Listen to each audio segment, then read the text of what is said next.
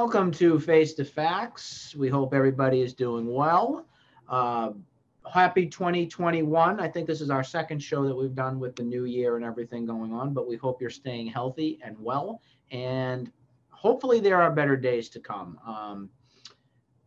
I want to kick off this show by talking a little bit about the playoff structure here in the NFL, on how things look and what we're expecting.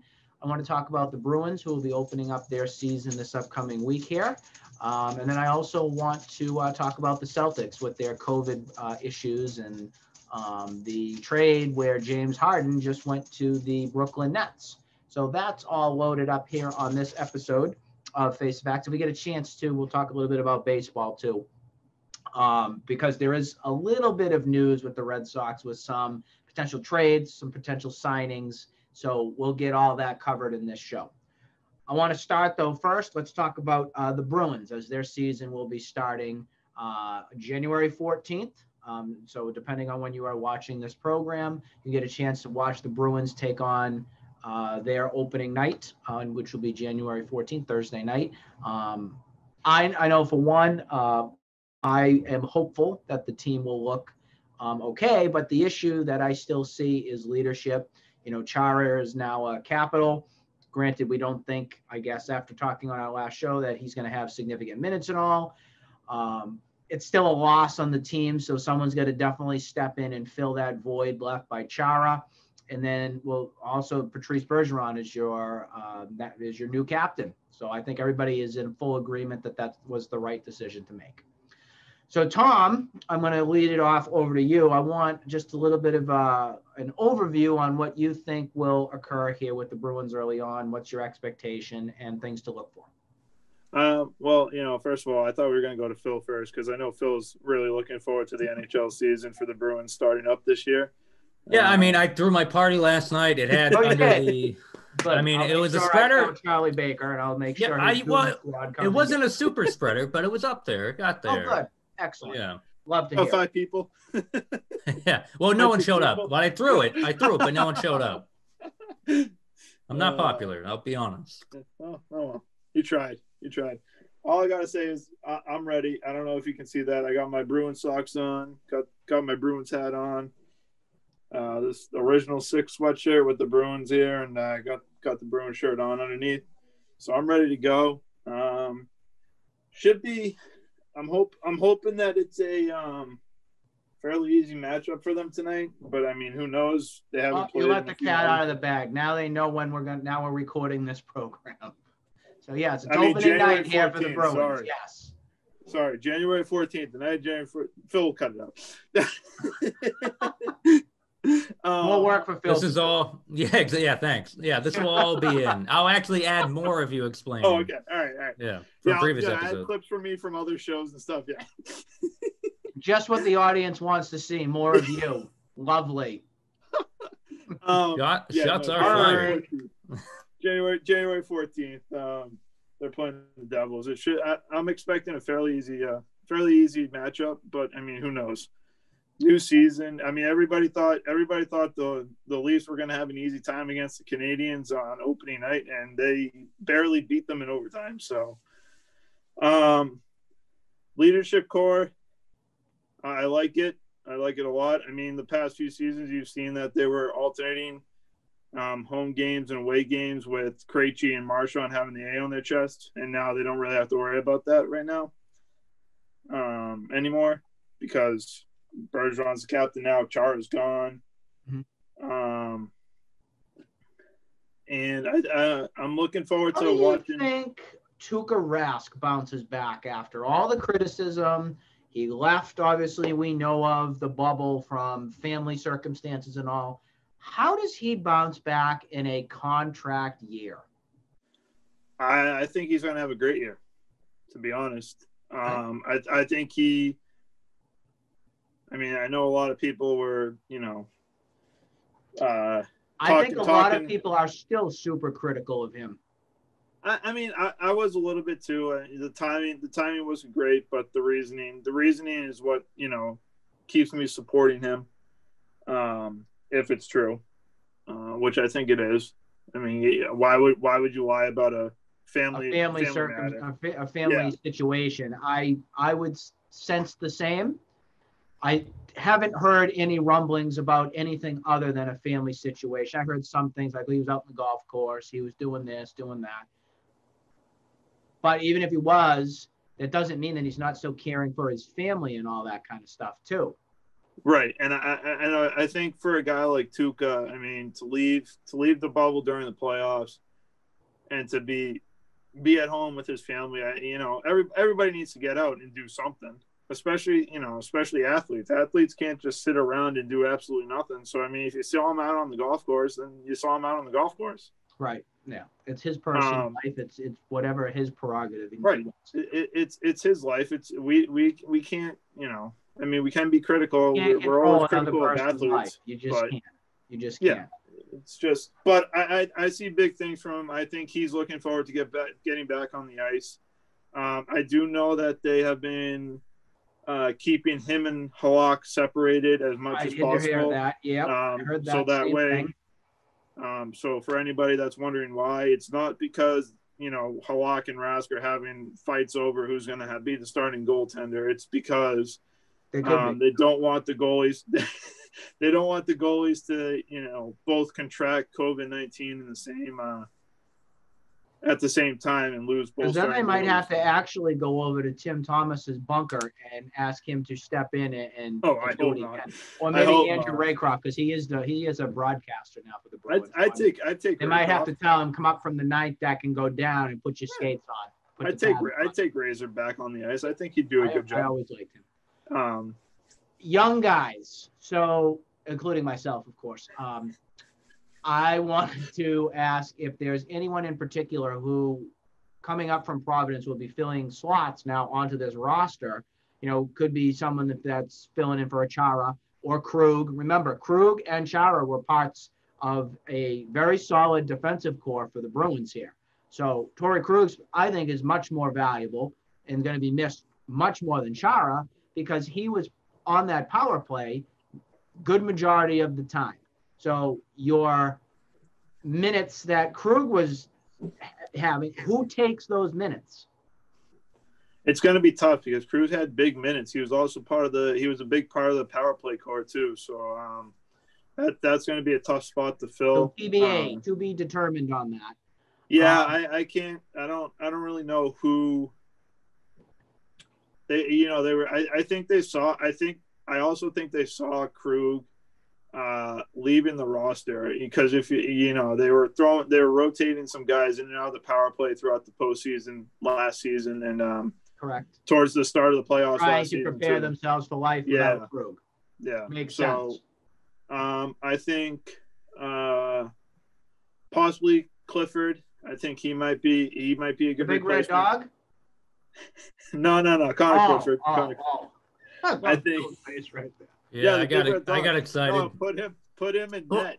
He'd be dominant. But I mean, there'd be a lot of fatalities. But put him in net. As far as I remember, Clifford was a very nice dog. So I don't know on the face. Oh no, I don't think he would be too generous and let too many pucks through the 5-hole. No, I'm just saying, just logistically, he will be squishing a lot of players. A lot of people will get you can't. Good. There's not all right. He's just a big red dog. What are you going to do? Yeah. Get your bone and go shove it. Back to the doghouse for him. I think I want to see more of Jack. It's Jack Studnicka?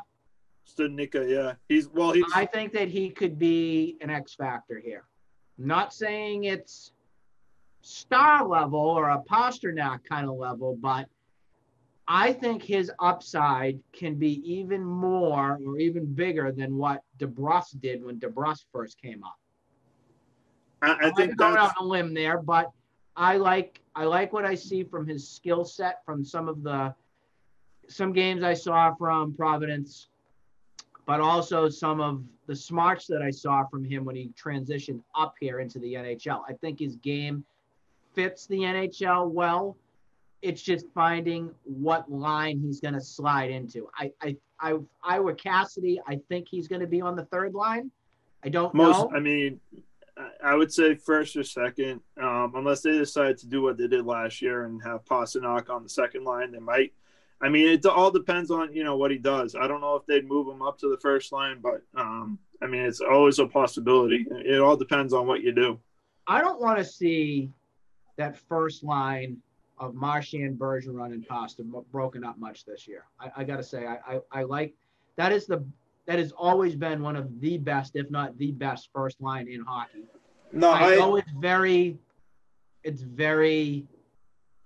kind of impacts your depth, but I do think that it's a separator to other teams. I think, yeah, I mean, it's tough for teams to defend that line, but at the same time, I also think, I mean, the second line did some great things when Pasternak was on that line with Krejci. But that's the other thing I was going to mention is Pasta and Krejci together really clicked, because Krejci, out of all those guys, Bergeron, Marchand, Pasta, Krejci had the best playoff this past year. Yeah, and it's a matter of what if they can find someone to pair up well with Marchand and Bergeron. If they end up doing that. But I do like seeing Pasta on that second line sometimes. So overall, Tom, you like the direction where this team is headed. It's just we got to watch and see what happens. Is that how you're kind of determining this year? Yeah, I mean, we'll have to see how the first game goes against New Jersey. I'm looking forward to watching a lot of the young guys. Okay. Keep an eye on Craig Smith too, the newest addition to the team. Of course, somebody with the last name Smith. I mean, of course. Yeah, got it. I mean, we'll have to see how he does, what his impact is. Is he on the second line? Maybe to start. I mean, with how DeBrusk performed last year, you might see him you might see DeBrusk move down in the lineup. But with the injuries and stuff too, who knows what's going to happen, what's going to get the mashup. But I think once they're healthy, I think we'll see. I think we'll see maybe Bjork on that second line. Could be DeBrusk, could be Smith. It all depends on how they perform and how they produce. Okay. So I'll stay optimistic on Tom's front. I want to watch and see what happens. I hope it's going to be a good year.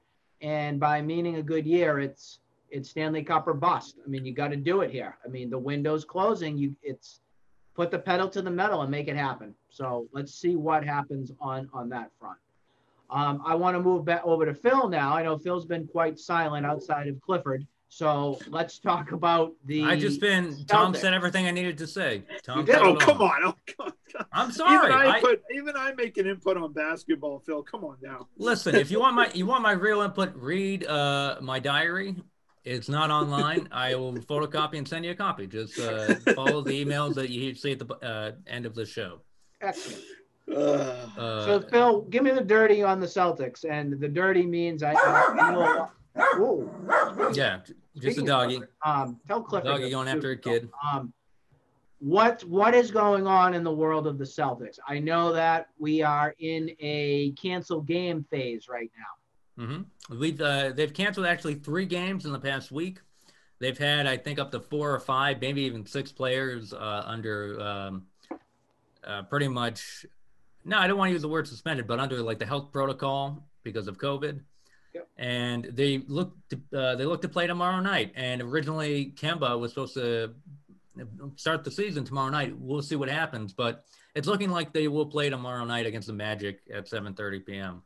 But and it looks like they're going to still be without Tatum for a significant amount of time now. Possibly. It could be until maybe this weekend, at the end of the weekend, or at least until the Philadelphia 76ers series, I think. They are keeping it very kind of lock and key, where I don't think we know who has COVID and who doesn't. I think that there was a potential exposure somewhere, and I know that they're trying to keep things as safe and clean as they can. But part of the protocols here with the NBA is that they aren't even canceling games. It's just that you have to have the next person up kind of fill in. I don't like that at all. Well, they've a- actually canceled quite a few games. I mean, not just which the I'm Celtics, happy but with, because the it's Celtics a and the Heat. completely different Celtics team if you take out a Tatum, or if you take out a Brown or Smart, or whatever the heck. Well, it is. they're doing them a favor. Yeah, they're doing them a favor by. I mean, technically, you need 8 players, and I think they might have had 8 players. They had 8 players that Miami game, but Miami didn't. That was the thing too. Actually, how it began, because Miami played It was actually the Celtics. good that Miami kind of saved us on that. A little bit. Well, I mean, they didn't have enough players either, so that was kind of on them. I guess it was like Avery Bradley was apparently patient 0, according to some reports, and it just, like how the virus is spread everywhere else, that they were playing each other, and be it on the court or just around, like afterwards. Do you think this whole thing could have been avoided if they had some sort of a bubble? Yeah, of course. I think, in stark contrast to how they had the playoffs, which is a whole different scenario. I mean, yeah, if you had a bubble, it would be a lot different. I don't know if they're willing to do it, because I don't know. I think they want to try to employ maybe owners want to employ some of their people again and get stuff going again.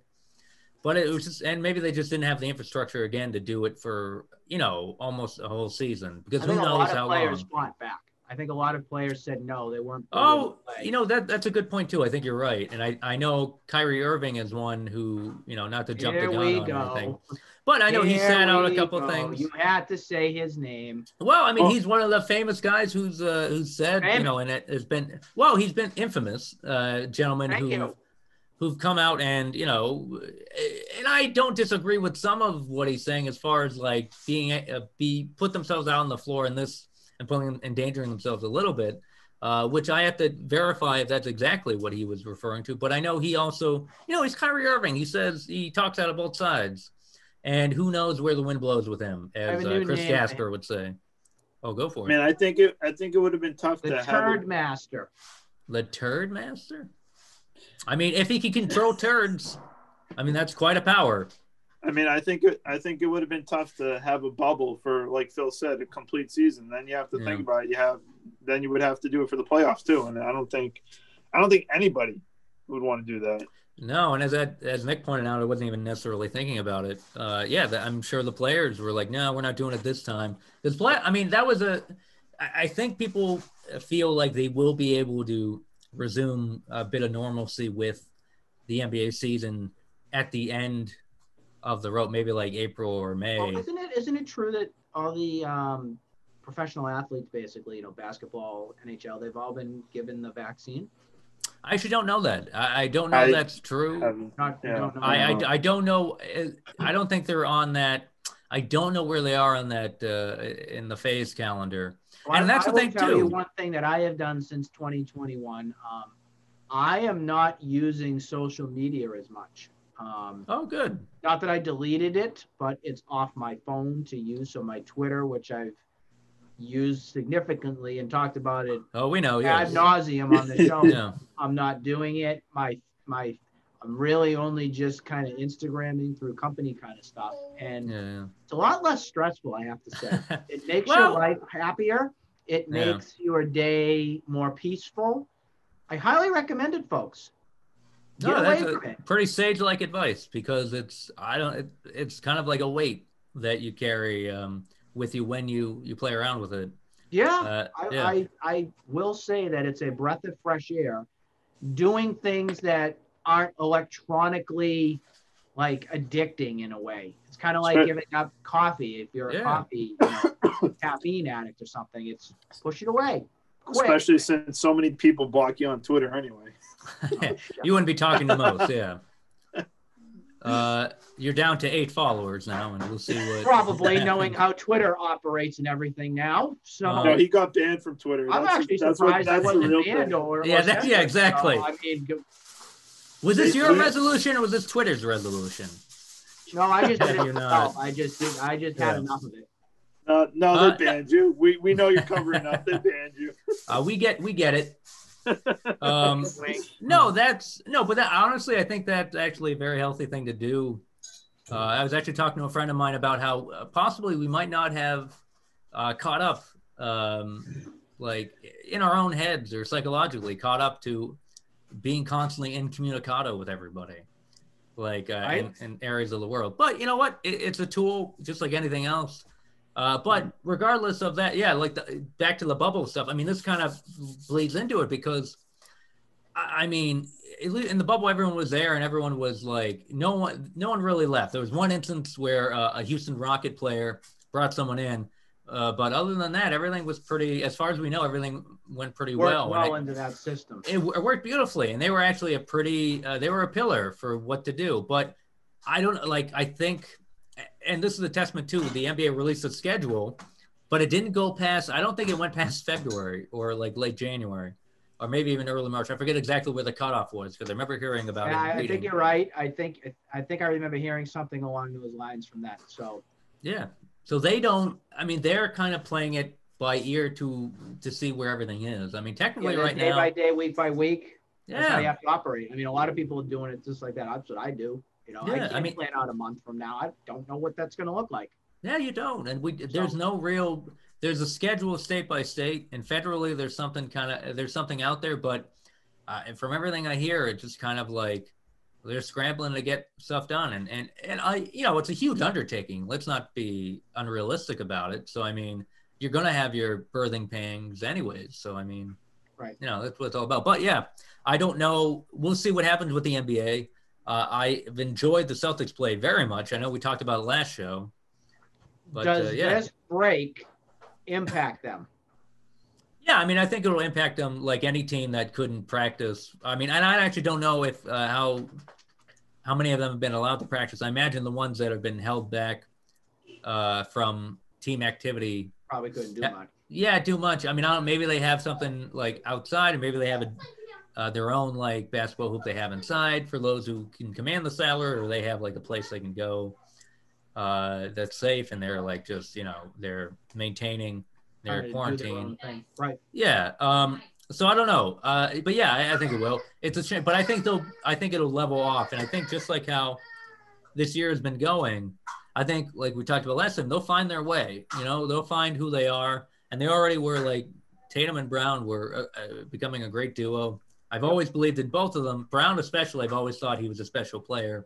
I think Brown has elevated his game more so than Tatum. I think what you see in Tatum is kind of what you get. I think we're seeing a whole kind of different package of what Jaylen Brown can be counted on a day-by-day, game-by-game basis instead of, maybe a little bit here. And maybe he'll explode on this one and then go back to being average. And then I think we're seeing much more consistency out of him now.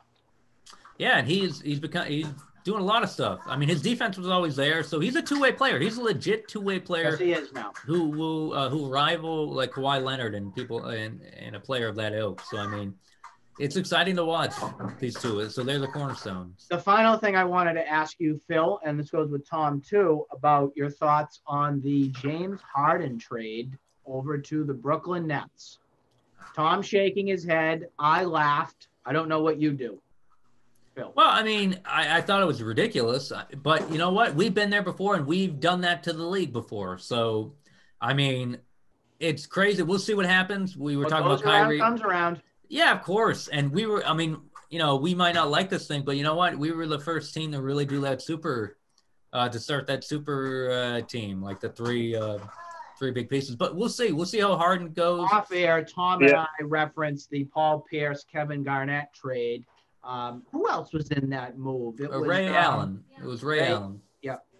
Was it Ray Allen? It was Ray Allen. Yep.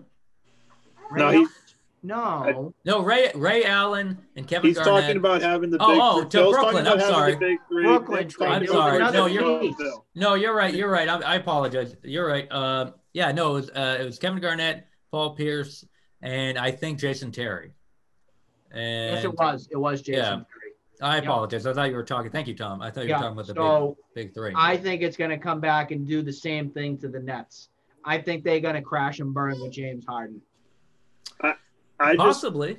James Harden looks like, I told Tom, he looks like he swallowed an elephant. I just think they have too many players that want to have the ball themselves and want to win the game themselves. like I get that they're trying to have like a big three, but the Celtics had Allen, Pierce, and Garnett, but they were able to they share the love, they spread the love. They But also there were three different players. You know what I mean? Right. But I mean, basketball very was different. I mean, like in the 90s and the 80s, basketball was very different. And then when they were on the Celtics, basketball was different from that. Now basketball is a lot different now, where you got one player on the team that wants to carry the team on their shoulders, and you got three of those guys on one team now. There's no such thing as a big three, really. I mean, you can I will say this too. I wanted nothing to do with James Harden as a Celtic. I wanted nothing to do. Well, you know what they were offering, or they wanted. They wanted Jaylen Brown. Jaylen Brown, Smart, and possibly another player in a bevy of picks. Yep. Because I believe. Yeah, I don't know. Yeah, and to Tom's point, like it's a different NBA, of course. It's like that's over 10 years ago.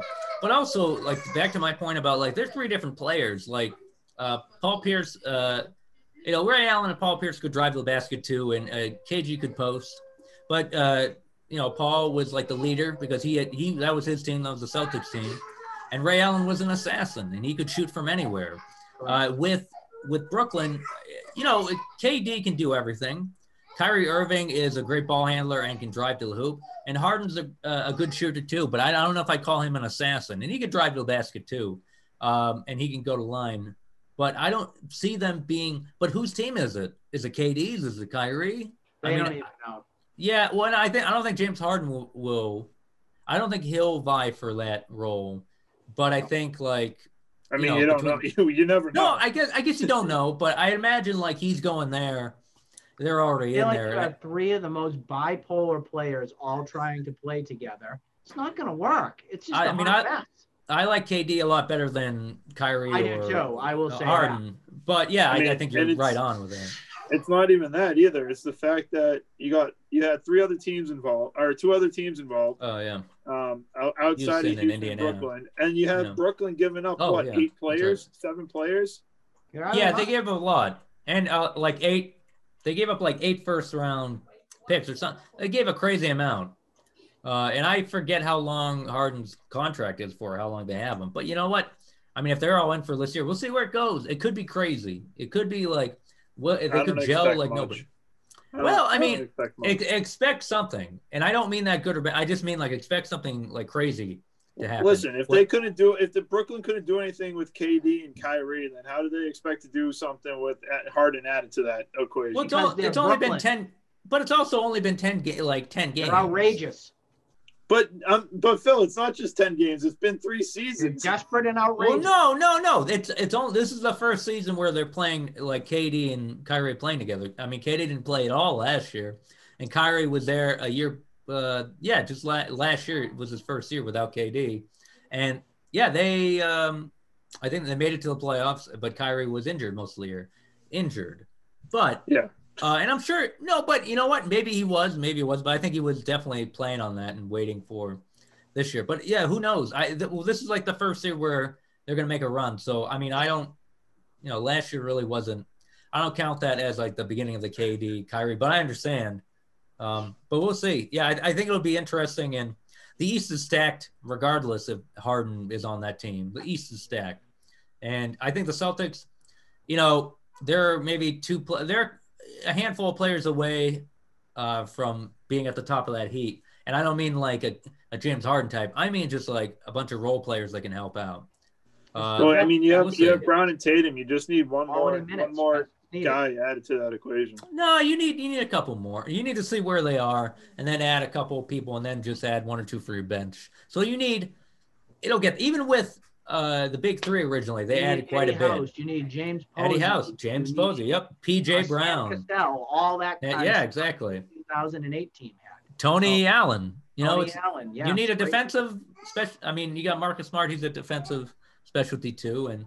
But you know what? You need a lot. But the thing about the NBA that always gets me, it's like, well, no, you can have these talented players that, at top ending your team, but you also need a team. And I think a lot of people overlook it. But I think you're right, Tom. I think it'll be crazy. I mean, I think it's going to be nuts. I think it's going to be, we'll see how this goes. The last thing I wanted to just mention briefly, I know that we're almost cutting into, I believe, the half-hour point on our show, but the NFL has the playoffs and everything going on. There's no Patriots. It's kind of weird not seeing the Patriots in the playoffs. I've never really experienced that before in my life, really. But I will say that from what I saw from the past weekend, was there really any sort of surprises? We had Buffalo win, so I expected that. We had Tampa win. I expected that. The Ravens, I expected to win. Like the Rams, maybe. I thought Seattle would have given them a better game. But Seattle was the one I will say that I thought they were going to do a little bit better. So the Rams advancing, that wasn't in my radar. I didn't think that would happen from that. Did you see anything that the Browns winning big against the Steelers? That was outrageous. That was beautiful. It was beautiful. I'm just going to point out that the Steelers always find a way to choke in the playoffs, no matter who they play. They could play the worst team or the best team, and we can dial this back because I know I said that Pittsburgh was going to lose. I know I said that last week. Let's look at the tape. Rewind. I was pretty surprised by how well the Rams played against Seattle. I know they had like one of the better defenses in the league, but they did not have the best all-around team. So I was kind of surprised by that. But I mean, they did shut down DK Metcalf, so that kind of worked in their favor. And I know he was getting frustrated the whole game. I was not expecting that Tampa Bay game to be so close. And that game was very boring, very vanilla. Just didn't. I don't know. I wasn't sucked in from it really at all. That fourth quarter wasn't bad though. I mean, there was legit like drama in that fourth quarter though. Like Heineke.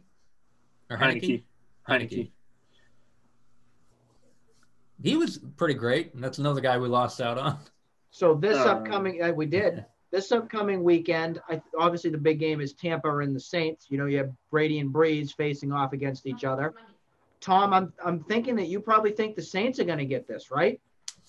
I mean, regular season statistics go in the favor of the Saints. That's for sure. Postseason doesn't. Yeah, I mean, but they absolutely dominated Tampa in the regular season. And I know they don't play well in the postseason. But I mean, who knows? Who knows? I'm going to go out here on a limb, and as much as I want Tampa to win, I don't think they're going to win. I wasn't impressed this last weekend. Something's missing from that team, and it's not Tom. It's not the offense. I think it has something to do with the defense more than anything, and the coaching. I think that their execution, their preparation is going to come and bite them in the ass. I do. I think that the Saints will prevail, and I think you could see a Saints and maybe it's the Rams facing off. Possibly. I think the Rams could make another return trip. Another thing I want to add from this past weekend was or wild card weekend was that I was kind of surprised that the Titans didn't pull out the win. I know you weren't shocked. I like the Titans personally. I know you weren't shocked, but the way the Ravens were playing, Tennessee should have won that game, really. They had a shot. They had a legit shot. I think they just were – I don't know. But the Ravens were – what happened was Tennessee was outplaying them that whole time, and then Tannehill just made that one bad throw, and it was game over. I think they would have won that game if he didn't throw that pick. Yeah, I could see that. Possibly. I could see that being like that. I know Vrabel is taking some criticism for some of the play calls. I know I've heard some things that were second-guessing, questionable decisions that were made there. Yeah, it's 4th and 1, yeah. Well, I think that Derrick Henry should have had much more of an impact in that game than he did. So that's one of the reasons why you can be critical with the Titans, because they have the tools, but they didn't. I don't think they used the tools effectively. What about Frank Reich with Indianapolis? I mean, I actually was going for it on 4th down, but they really had I don't know. There was like 4th and it was I enjoy Indy. I like Frank Reich, and I like what Phil Rivers. But they had a really good team, and I think they gave the Bills. It was a crazy wild card weekend, really. Yeah, it was a good game. there weren't any games that were expected. You went into the weekend thinking, okay, the Bills are absolutely going to dominate the Colts. Maybe they won't, play as well, and but it was closer than most people thought. Tampa and Washington, you thought Tampa was going to absolutely destroy Washington. You thought Baltimore was going to destroy Tennessee. I mean, there were a lot of games that you thought were going to be dominated by one team, but they were a lot closer than they should have been.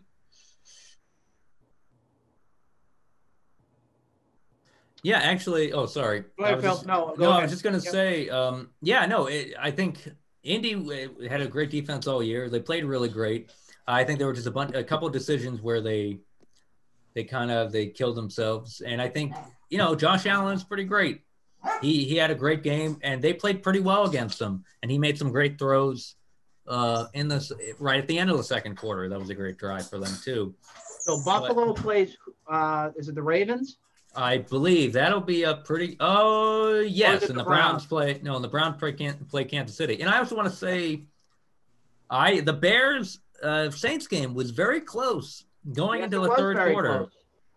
And if the Bears ever get a quarterback or an offense, you mean you don't like Mitchell Trubisky?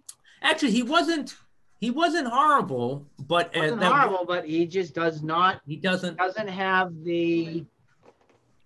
I guess that stuff, drive, that wow, it's Mitchell Trubisky. He's going to get it done. He's not clutch, not at all. But he did have that pass in the end zone that was dropped. It was right in the breadbasket. I mean, that's not Trubisky. Did you see that?